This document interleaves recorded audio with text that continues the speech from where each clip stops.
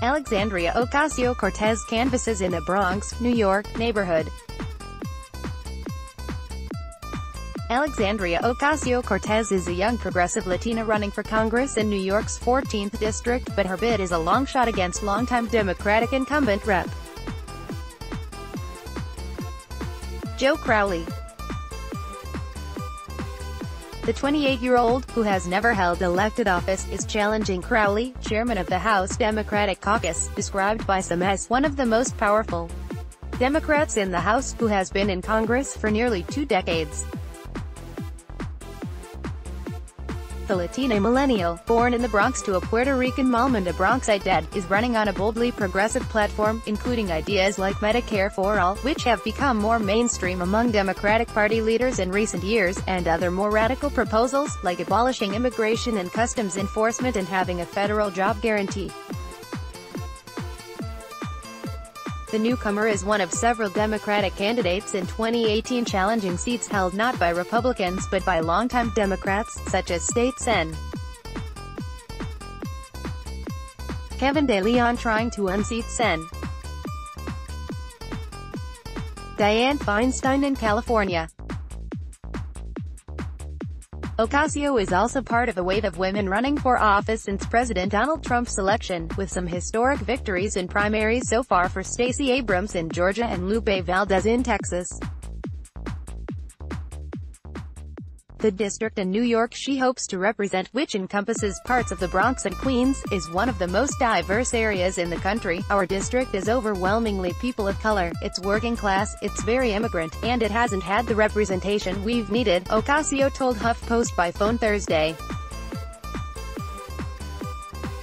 She referred to Crowley, 56, who is white and a New Yorker from a middle-class Irish family, as a more middle-of-the-road candidate, financed by corporations. "I just don't think it's good enough," she added. After 20 years of the same leadership, it's time for a new day. It's worth noting that Crowley's political track record includes supporting progressive policies like co-sponsoring the Medicare for All Act, signing on to legislation to increase the federal minimum wage to $15 an hour, and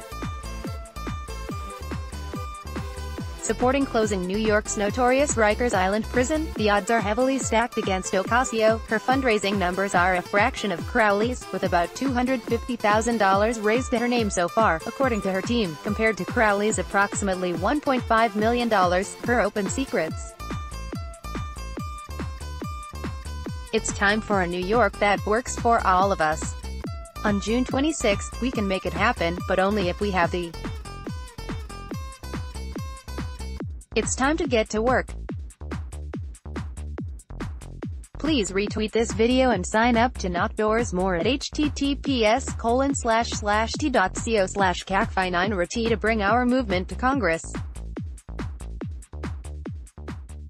pic.twitter.com/acmeveg. Alexandria Ocasio-Cortez ad Ocasio 2018, May 30, 2018. In a recent political ad, which made waves on social media and which Ocasio wrote herself, the millennial touts her working-class roots and her campaign's refusal to take corporate money.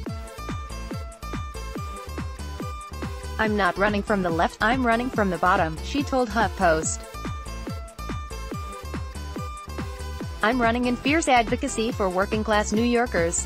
She was born in the Bronx, and moved to the wealthier suburb of Yorktown at a young age, in her parents' effort to provide her with access to better schools. But with her dad's small business and much of her family remaining in the Bronx, she felt like she grew up between two worlds. "My cousins had different schools, quality of life, different air than me, because of the zip codes where we lived," Ocasio said. "I know what it's like to access the privilege of a zip code but also be born in one that could have destined me to something else. A generation later, my nieces and nephews are facing the same inequity," she added. "It's not going to stop unless we make it stop." While in college at Boston University, she interned and worked in the immigration office of the late Sen. Ted Kennedy, D.Mass., where, as one of the only Latinas and Spanish speakers, she became intimately familiar with the struggles of undocumented immigrants. of her proposal to abolish ICE. She says it's not as radical as separating parents from their babies, referring to a recent policy from the Trump administration to split migrant parents and kids at the border, which has sparked outrage. When Ocasio's father died at the height of the financial crisis in 2008 and her mom had to go back to work cleaning houses and driving a bus, Ocasio took shifts as a waitress to pitch in. After she graduated college in 2011, she moved back to the Bronx. She later became an educator with a nonprofit National Hispanic Institute, and volunteered as an organizer on Bernie Sanders' 2016 presidential campaign. Last year, she launched her own bid for office. Alexandria Ocasio-Cortez talks with potential voters in the Queens borough of New York City. Pushing a progressive platform, including a $15 minimum wage and ending private prisons, her grassroots team has made it a point to not take corporate PAC money, because it's disingenuous to pretend the sources of our money don't impact the policy we write. You just can't serve two masters, she said. Crowley accepts corporate donations. While about three-quarters of Ocasio's campaign donations are small, under $200 contributions, less than 1% of Crowley's funds are, according to Open Secrets. Joe would be the first to aggressively overhaul the campaign finance system. Crowley's campaign spokesperson Vijay Chaudhary told HuffPost by email. But until Republicans have to give up money, Joe refuses to relegate Democrats to a permanent minority. If without corporate funds Ocasio's campaign coffers have floundered compared to the incumbents, she doesn't seem too ruffled. Money doesn't tell the whole story, she said, pointing to door-knocking, another on-the-ground campaign efforts she and her team have done in the district.